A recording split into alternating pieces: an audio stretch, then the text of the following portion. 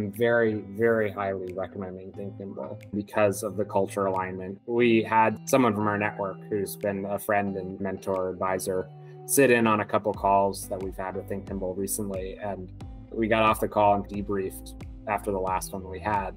And they were like, it just seems like it's really easy to work with ThinkNimble. I'm like, yeah, because the culture alignment's so good. And I think it just validates when you find someone who does the work the way that you think the work should be done.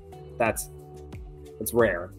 So it's certainly something that I'd recommend if people are in that moment of their startup or they're looking to build tech in the right way.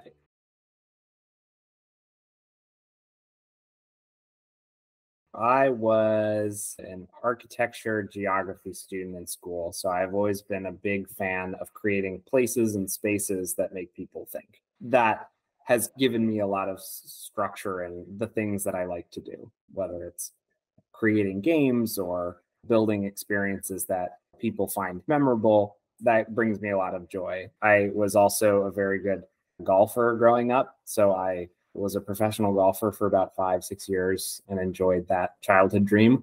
I took my experience of seeing the world through this lens of play and design, architecture, geography, combined it together and created a few initiatives. One does a lot of team and culture building for teams called Barometer XP. And we've done a little bit of work with ThinkNimble, and it's been really fun to think about how tech can support that and how can you create something that's both elegant but also meaningful. Has been a really fun way to work together. About 6 months before the pandemic, a bunch of folks, both in organizational design and game design, got together and said, there should be a way to make culture and team building both fun and effective. People have figured out team bonding, whether it's like going to a ball game or escape room or some cooking class that you might do with your team. But it doesn't necessarily have that like deep reflection time to think about how you can create behavior change in organizations. Barometer started as a concept of let's use play and games and these playful spaces as a simulation or a mirror space for work. And what can you learn playing a game that you can apply to work? We got going, started working with clients, built a philosophy and theory of play that we weave throughout. And then about a year later, the pandemic hit. And we started thinking, how can we support this whole future of work movement? We continue doing services mostly online. And about a year and a half into that, we were like, all right, we've built a lot of really great insights. How can we support the other service providers in the space? There are a lot of consultants in the world, but they all go into working with teams in some way. They go and they run sessions or they run workshops or they do trainings. Some of them are done well, but there are a lot of people looking to improve that tool in their tool belt. We started building a product that takes that philosophy that we have and way that we do service work with our own clients and teams and giving that as a tool for other people to use. As you start up any business, and we're a 3-person company at Barometer with a handful of either fractional folks or people that support us in different ways, I would say the startup culture is relatively toxic. Really strips away work-life balance because of all of the things you need to do. To do them well, a company needs 8 to 10 people, cover all of the various things you're doing. And if you're starting up as 2-3 individuals and you want to do all of those things well, guess who gets to do them? Very adept at legal matters and startup governance and how to build a sales pipeline and market your services and everything that you need to do to build the thing and sell the thing and manage the people that own the thing. It's a big ask. I think at a big level, the startup culture is very challenging to do something really well. What you want to be closer to perfect and what you're okay being less perfect for now, knowing that you can always improve.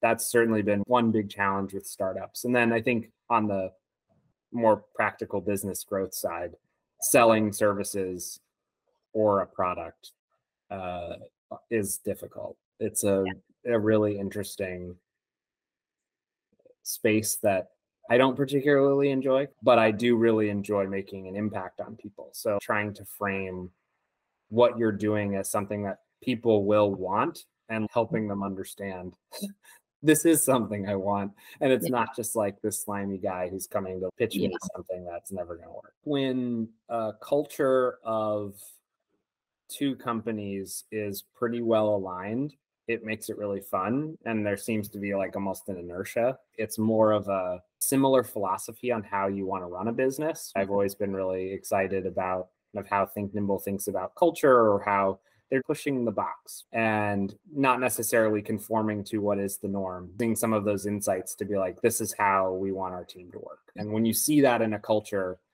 it's hopefully contagious inside the organization, but all of the organizations that ThinkNimble works with, I would hope that carries over a bit too. And for us, I think I would say the same thing. You see a positive culture and you're like, all right, this can be done. I don't think it is a huge stretch to recognize why, as a culture-based company, why you would want to bring in folks like ThinkNimble or any other vendor contracting firm who believes in the same things.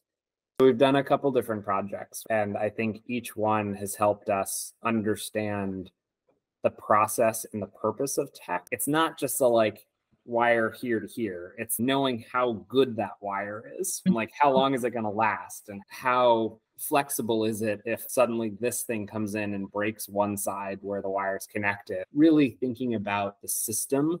I love meta answers, but there's also a practical one, which is you had a need, you built the thing, and now it works. But I think for me, it's, again, startup team of 3 needs to figure out like all things under the sun. And you go into a project like, I want to build this game. We worked on a game app together with ThinkNimble. The process itself, I really enjoyed as a systems thinker. I can read code, but I can't write it. It's like learning a foreign language. Like, I understand the system and what's happening, and I can see it play out in my mind. And I've gotten pretty good at using low-code tools to create something. Working with a group like ThinkNimble or in the software development mind of, all right, has gotten us thinking, all right, if we do want to build this thing well, we need to spend this much more time, this much more dollars, this much more just effort in creating something that's really good. So that's been really interesting to just think about. Obviously, as a small startup, you don't have a ton of funds. And so that can be scary to hear this project's going to take a lot and you don't necessarily have the funds. Is it even worth engaging with a firm? And to that, I would say engage in a scoping project. This is the thing that we've started to do now, again, with ThinkNimble, is we've got a bigger project that we see on the horizon that we're like, this thing is humongous. We've done a project with ThinkNimble before, and we recognize that with the budget we have, that thing on the horizon is way, way big. How do we scope it effectively and make sure that we're doing the project that's critical? Any group going through this process of building something in tech should have that scoping conversation and should have a really good understanding of why they should not stretch beyond the scope. Because as soon as it does, like you can see how that creeps across the project and you suddenly get something that's very watered down, right?